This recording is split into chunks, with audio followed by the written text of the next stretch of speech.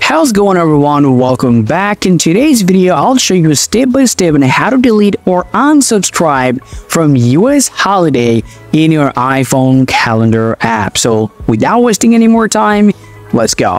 First of all, you need to open up your iPhone's calendars on your iPhone. Now at the bottom, you will find the three options: Today, Calendars, and Inbox.